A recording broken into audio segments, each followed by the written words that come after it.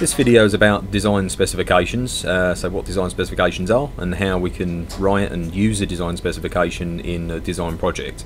Now, a design specification should be a very simple part of your project, and it should be very useful as well.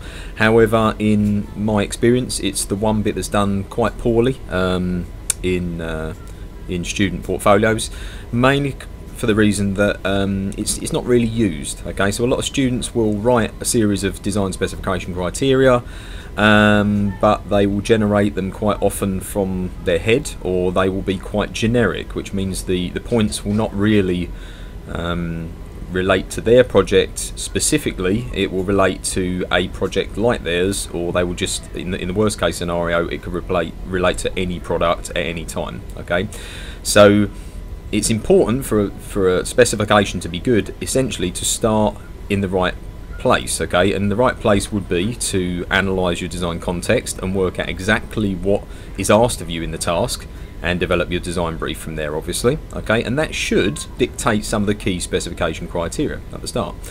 In addition to this, to clarify the points more closely, it's probably likely that you will have planned your research and undertaken a series of research. We've talked in previous videos about producing consumer profiles, analysing similar products, perhaps getting anthropometric data, doing questionnaires. Okay, series of bits of research that are going to give you very vital pieces of information that are going to allow you to make your project really well. Okay, so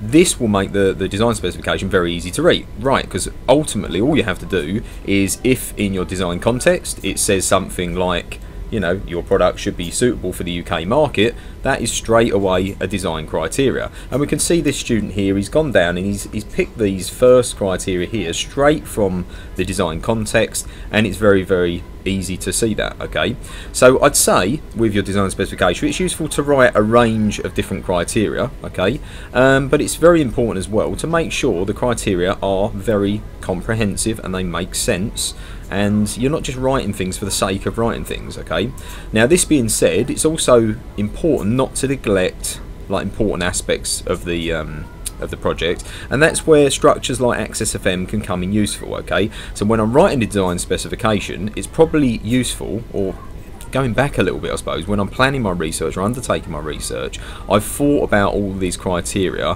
when I'm creating my project. So I've thought about the aesthetics, I've thought about the cost that might be a restraint on the project, or the cost to produce it. I thought about the consumer, the environment, the safety, the size, the function, which I think, to be honest, I would say function is one of the key kind of areas. Okay, and I thought about the materials and the manufacture of the product as well. Okay, so as I say, it's important to use, you know, key criteria to kind of, you know, really make sure that we refine it down, but to make sure that we don't forget anything, it's also important obviously to consider AccessFM, and it's probably likely you're going to do this in the research phase anyway, so it shouldn't come as a surprise to you when you get to the design specification. Okay, now the other key thing, I mean, I lay the specifications out like this. Okay, so we've got sort of three kind of headings at the top. Okay, we've got specification criteria, which is just our brief statements there. We've got our justifications. Now this is our quite an important thing, I think. Okay, so I think the specification point itself can be quite brief. The product must look smart. That's not maybe the best criteria. It's a bit spurious there. Okay, but basically in the justification we can give a lot more information as to why we feel that point is important. Okay, I mean, if we go to the top one, it should be suitable for UK market. There, he's put in there when the product is made. It should be confirmed by looking at the price of similar products. We can find the average product base around the UK market. Okay, that's a bit more sensible than some of the other points, but it's giving, you know, reason for that point to be there, and reason to make it important. Okay, and finally, just to show that you've gone through the process, as I say, because you should have, and that's the point of the design specification, we're going to provide evidence. Okay, so in the case of the first point there, he's put his point, he's given a reason as to why it's important, and then he's shown where in his research that he's seen that that's an important point. In this case, the analysis of the design context and his design brief that he wrote previously in the thing. But this is where I'm saying about how easy the specification could be, because we've done some analysis of design context there, and this student has written a consumer profile, well, he's got some more points there. Okay, it would have been nice to see a few more, links to other bits of research that he's done, but he's got quite a list of points there as well. Okay, so we have written a range of points. We've based it on Access FM to cover all bases. We've linked the slides to the we'll link the slides and the points together. Okay, now the final thing which I like students to do is to kind of do a bit of prioritization as to what is important and what is less important. Okay, because later on in the project the specification is probably going to be used in the first instance when you're designing to make sure that you do exactly what you're aiming to do in your design brief, and making sure you're not forgetting anything.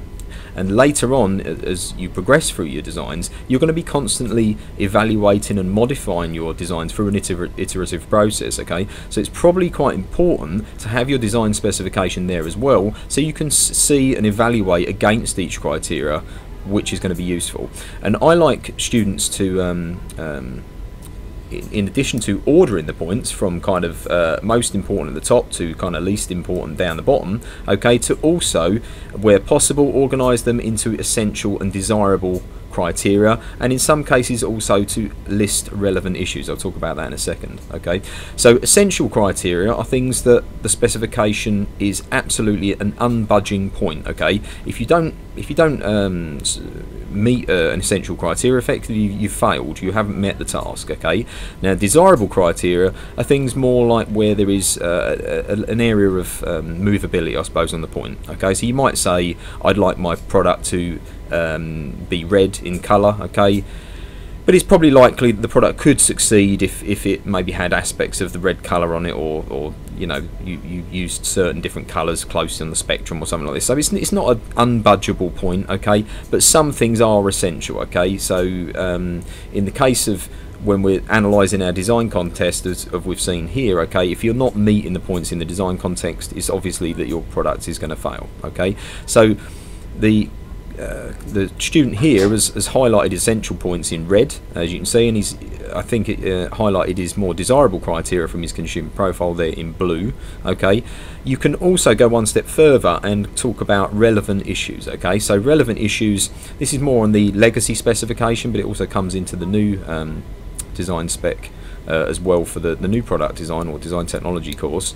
Okay, and relevant issues are the moral, environmental, social and sustainability criteria. Okay, and I think it's a good idea, it's good practice to highlight these points as separate. Okay, perhaps using the colour green because we think of green and the environment. Okay, to talk about relevant issues, and again, this is going to make your design specification that more comprehensive to show that you're focusing on all the points. Okay, so that's my brief guide on how you might create a design specification.